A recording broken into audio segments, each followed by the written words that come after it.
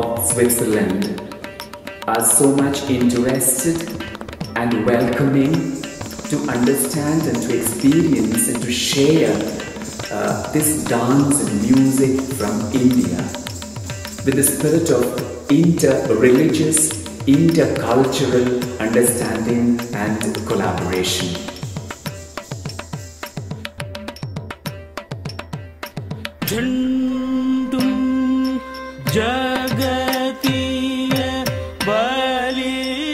And I come to Switzerland 2 or 3 times a year to conduct seminars, workshops and performances in different parts of the country, especially in Zurich and surrounding areas.